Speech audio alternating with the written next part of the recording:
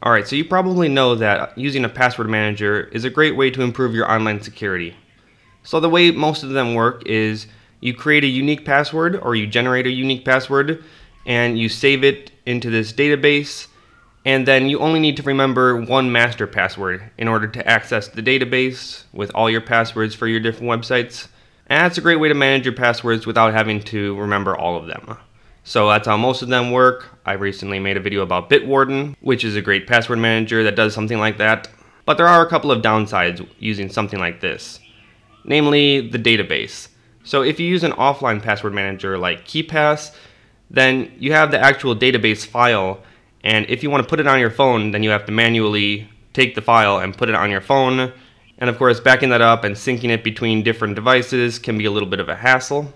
So maybe you could use a cloud password manager like Bitwarden, but the problem with that is you have to trust somebody else's server.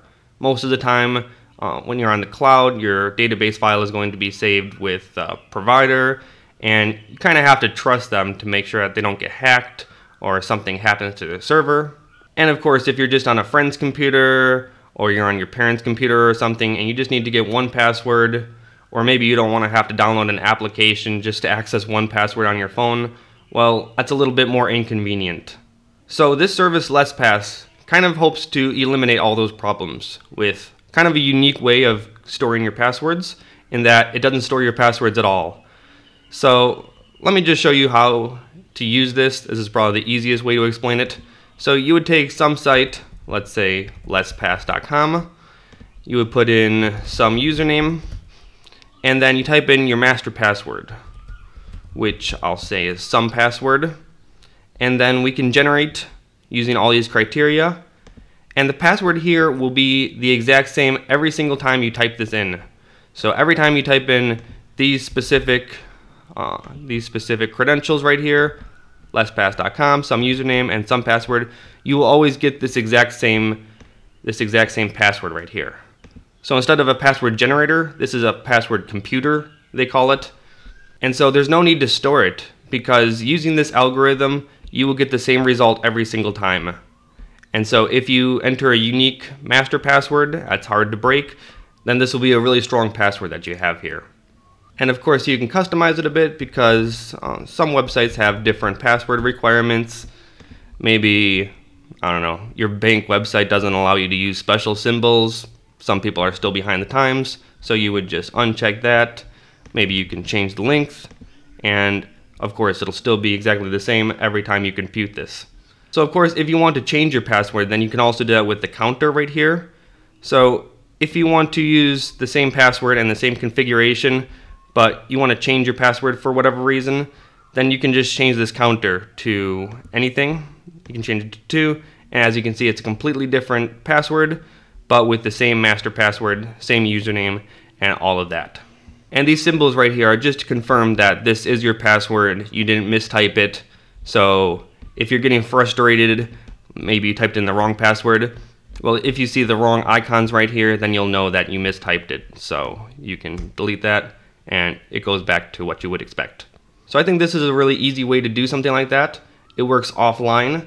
So if you just download the extension right here, then you just fill in the master password and you can generate it with this.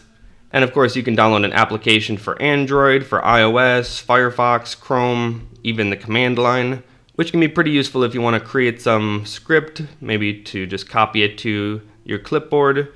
Maybe that'll be easier for you than using something like a browser extension.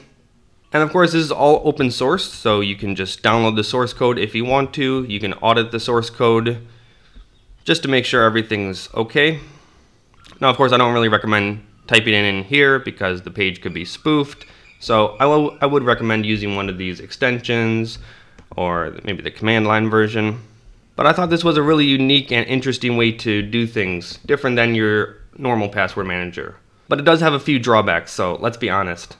So the first problem you might think is that changing your master password for all of your sites is going to be a massive pain.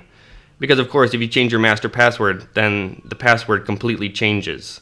So if you want to change your master password, then you have to update every single password on every single website that you use LessPass with, which can be kind of a pain if you have a lot of different passwords to keep track of. I mean, it's not a great practice to keep so many accounts anyway. You should probably close out your old accounts that you don't really use anymore and not just create new accounts at random. But that is something that you need to know about. And one more problem is that it doesn't really save your username for you. And so if maybe one website uses an email, some website uses a username, and maybe you have different usernames for different accounts, then you do still have to remember the usernames. It doesn't remember that for you. And finally, it also doesn't remember these options right here. So maybe your bank just has a numerical password that you have to remember, and you do have to remember the options right here as well. So you have to remember to only check this, uncheck these, and maybe change the length for each individual website. I mean, there is a feature in the web extension, at least, in that you can sign up to create an account. And what this does is it only remembers these right here. It only remembers these options for each individual site. It doesn't remember your password or your username. So that still works as you would expect. So it only remembers these options for each individual website. But honestly, creating a cloud account for a service like this kind of defeats the point of using this. So if you do something like this, now you're just back into a cloud password manager pretty much. So I don't really see the point in doing something like this. But I would use LastPass if I just had a few accounts across the internet and they didn't have so many different variants. Like, I could use the same options for pretty much every website, and that would be fine. In that case, that would be pretty good. So finally, at the end of the day, I'm still probably going to use some password manager like Bitwarden that does things the traditional way. But this is just something different that maybe it fits your needs better, maybe it seems more useful to you. So if this sounds like something that you might find useful, give it a try.